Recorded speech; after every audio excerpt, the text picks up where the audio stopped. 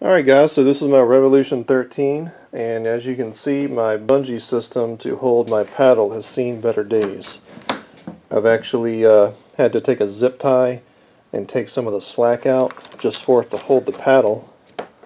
And without the zip tie on there, you can see how bad it is. It's just, it's horrible. I mean, I could stick my leg through here probably, so it's just really bad. So today I'm going to be replacing that like this, and I've already done this side. And the good thing about this is you can choose the color that you want to do. So I just chose to do yellow just because I just had a yellow one laying around. So that's what I'm going to do. I'm going to be replacing this one, and I'm going to show you how to do it. So in order to replace this bungee, you're actually going to have to unscrew these. And the first thing I'm going to do is I'm going to take some locking pliers, which I'm not going to lock all the way. And these plugs are on very tight. So I'm just going to carefully kind of crack it loose just like that. And now what I'm going to do is I'm going to take some black duct tape and just put all around the side of this so I don't scratch up the boat.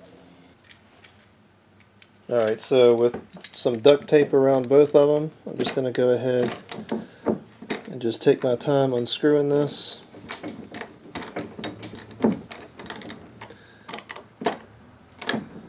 Trying not to mar up the actual plug itself too bad.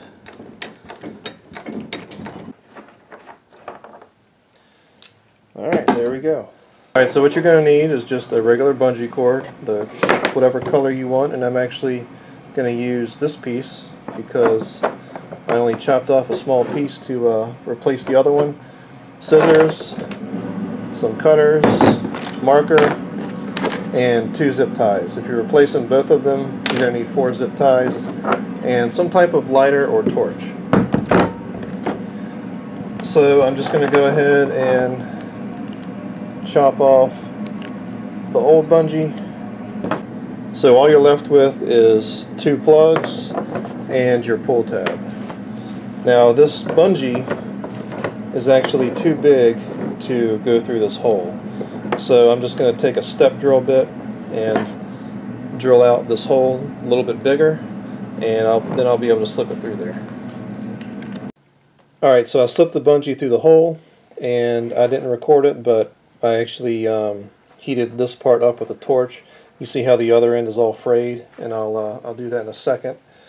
But first thing you're going to do is take a zip tie, and you're just going to make a little hole, kind of like that. Then take this, squeeze a little small section like that, and take the zip tie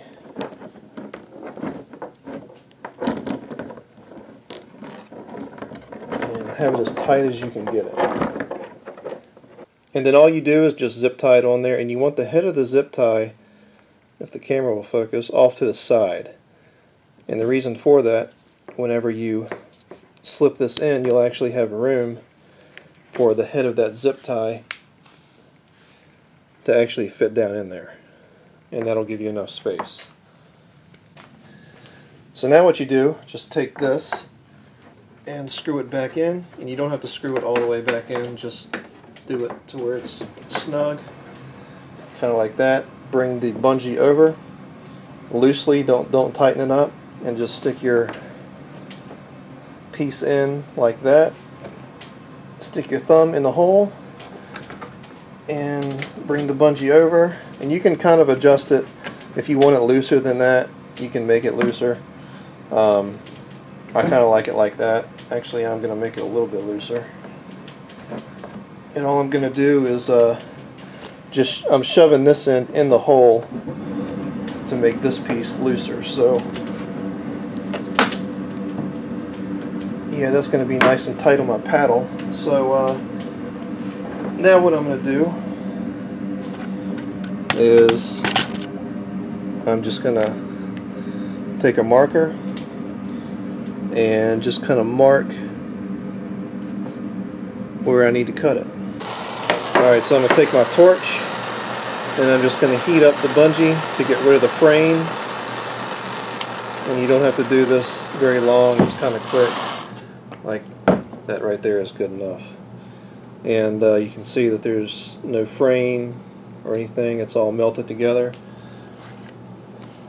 So now what I'm going to do is I'm going to take my plug, slip it through there, and I'm going to do the exact same thing that I just did to this with the zip tie. Alright, so with both ends in, now you just have a brand new bungee, and if you forget to put your pull cord on before you put these on, which I just did, it actually slips over the plug so you don't have to take anything apart. Alright, so now that you got your bungee all together, just take one end, screw it in all the way, get it back tight, make sure you don't strip the threads that are inside of the kayak, and then when you get to the other end, you're actually going to have to hold this so this will actually twist. That way it won't end up twisting as you're screwing it in and ended up like looking all funky like that. So make sure that you use a zip tie that's actually small enough to where you can do that. So now with the bungee fixed, it's really easy to put the paddle on and just bungee it right to the kayak. And there's no extra slack like it was before. You can see it's nice and tight. This paddle is not going to go anywhere.